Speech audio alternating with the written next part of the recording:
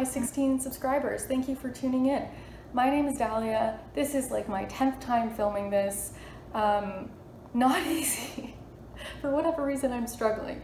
So I'm here to do my July wrap-up. I did a mid-July book review, which I discussed 4 of the books that I read at the beginning of the month. And then now I'm going to come back with the remaining 4 books that I read at, the mid-mark to the end of the month. So in total, that's 8 books. I am happy with that. I think that's a good reading month. And yeah, I'm excited to discuss some of these books with you. And I also wanted to say thank you for anyone who has commented on my videos. I love getting comments. It's really fun. I got a really great comment from someone named Mark Rabel, or Rabel, I don't know how to say that, but he actually requested that I discuss some of the philosophy reading material that I would recommend. So I think that's a really interesting question.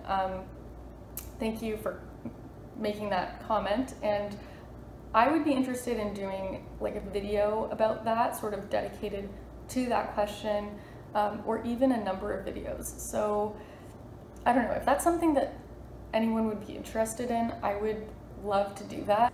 And on that note, I will say I would love to hear in the comments down below what some of your favorite books are.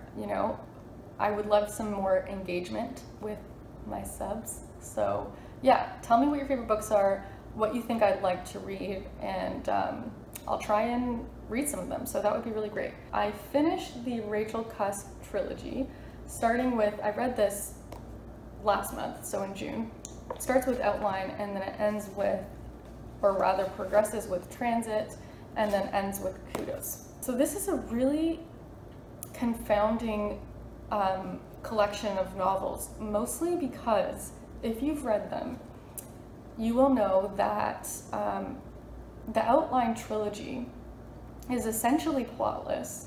The characters are very underdeveloped, and it's really strange that 3 books, that Cusk has been able to sustain 3 books with basically no plot, basically no character development, and the entire trilogy sort of rests on these encounters that the narrator has with strangers, or students, or people at like literary festivals, and that is the premise of this trilogy. So it's this narrator. We know very little about her.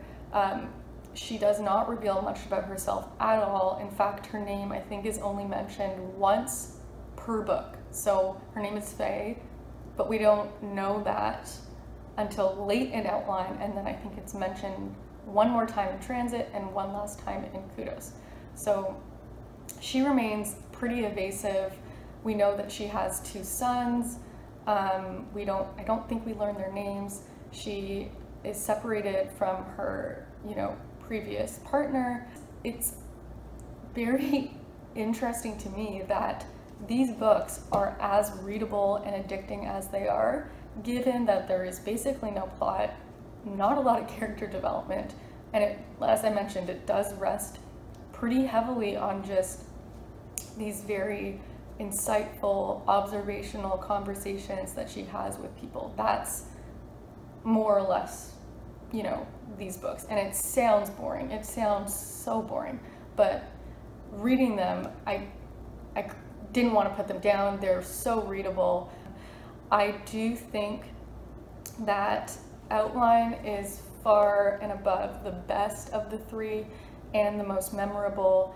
This at least had some semblance of a plot, and I think that that's important, just to anchor the novel a little bit and make it just that much more memorable, because Transit and Kudos really they seem untethered to me. They're not, it's a lot harder to remember some of these conversations, simply because they're so plotless, and there's so little that's going on to really like ground the story. In Transit, this is Transit. The plot is essentially, you know, she's with her two sons. She moves from, I think, the countryside over back to London, and she purchases this house that's essentially uninhabitable, as she describes it. And she has to do this giant renovation in order to make the house livable. And the renovators are telling her, like, this project is huge, it's gonna, you know, be really expensive, we don't even know if we can do this. And meanwhile, she has these neighbors that live underneath her that are like using broomsticks and banging on the wall, on the ceiling of, you know, their apartment, because they're really unhappy with the renovation happening, and they're very vocal about it, and it's very exaggerated, and yeah, it just takes on kind of like a comical sort of feel to it. I want to say that there's this feeling of irony where, you know, she's moving and trying to settle in, and in the midst of that, there's a lot of chaos that, you know, that results from her attempt to settle in. So I did like Transit, but again, I would say that I preferred Outline for sure. And yeah, I mean, I liked it. I thought it was really good, but not as memorable as Outline, and probably because, again, I think that that's the issue of plot. You know, there really isn't enough plot going on to kind of make this novel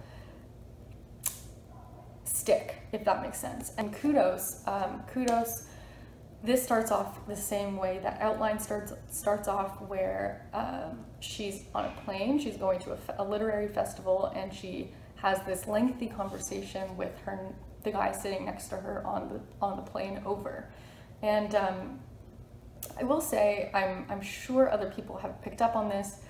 The conversations that she has with everyone in these books are not realistic. They're equipped with some revealing story always, and they have these insights and observations that, you know, you wouldn't have these conversations with people that you bump into on a daily basis. So for people who might accuse Cusk of being contrived and unrealistic, sure, but again, I don't think that was the aim of these conversations. I think rather she's actually trying to say something that has some meaning attached to it.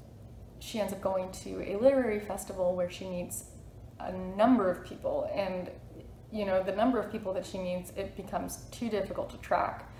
And she describes like the settings and the different hotels that this event is taking place at, and some of this I found just bored me to tears, honestly. The middle of this whole novel really wasn't for me. I liked the beginning and I liked the ending.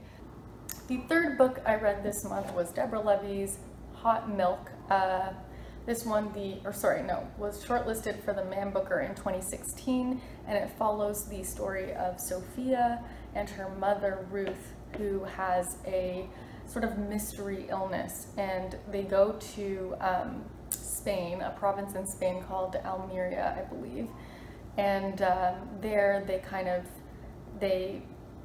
Ruth is admitted to this very unorthodox clinic called the Gomez Clinic, who has taken her on as a patient to try and figure out her illness. So Ruth's illness, basically, she has trouble walking, but intermittently she is able to walk. So it's not, you know, it's not clear if this is sort of a phantom disease, like a phantom illness, and her symptoms are simply psychological, or if there is actually in fact something that's medically wrong happening. So then during their time in Spain, Sophia meets this German seamstress named Ingrid, and she becomes very enamored with her, and they kind of have this weird lover's tryst type thing. Sophia goes and visits her father, who left them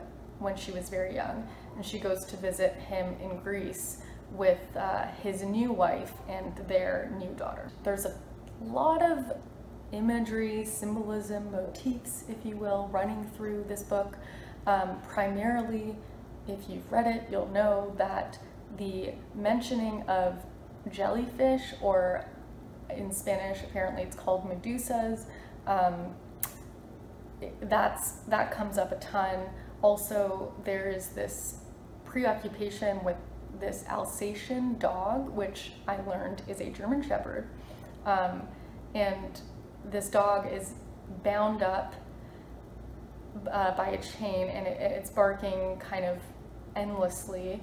There's a lot of Greek mythology that's mentioned, and I kind of gathered that a lot of this was hinting, or pretty obviously suggesting, this relationship that Sophia has with her mother, being one where she feels bound and chained to her mother and her illness.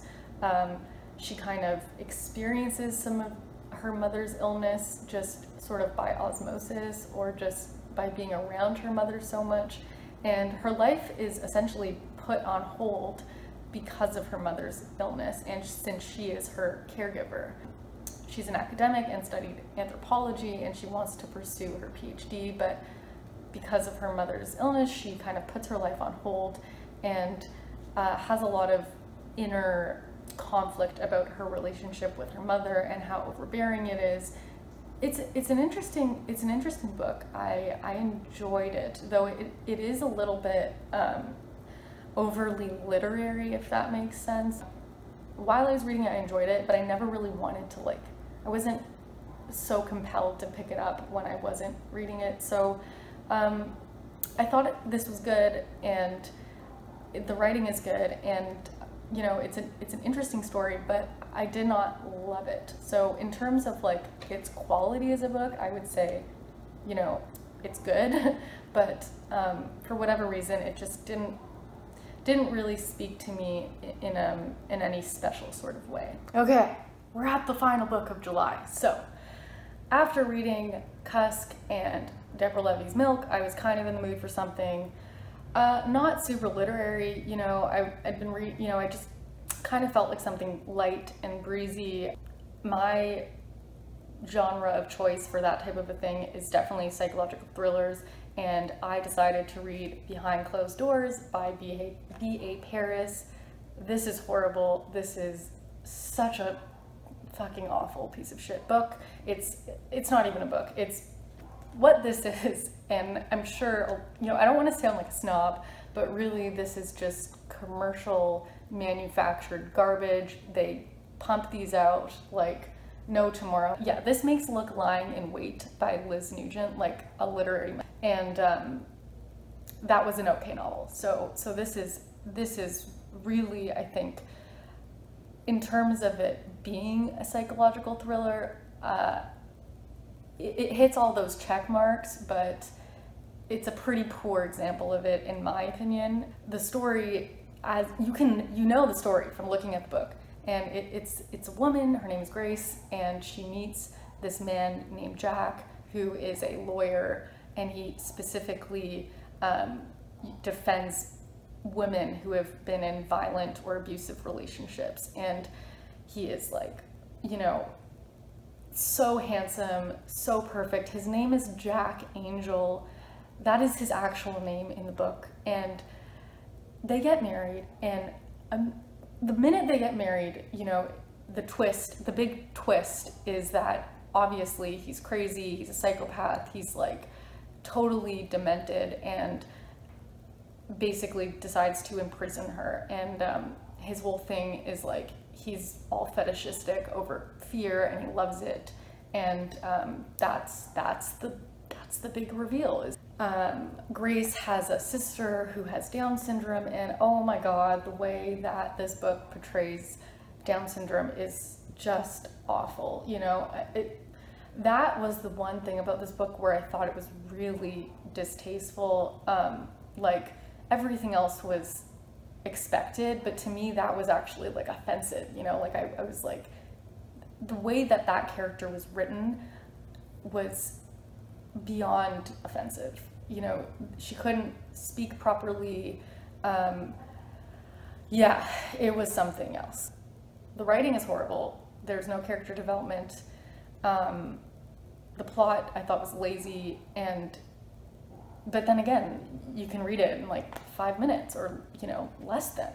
And there was one part where I just thought this part I wanted to read because of how bad it was, and it kind of, I remember actually laughing.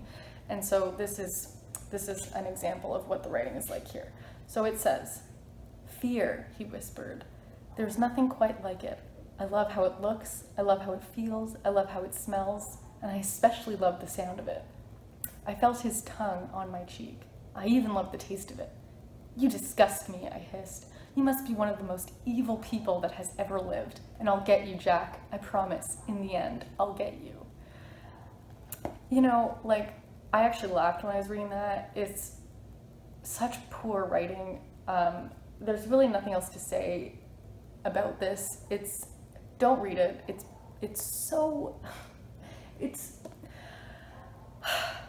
Thank you for watching my July book reviews. That's that.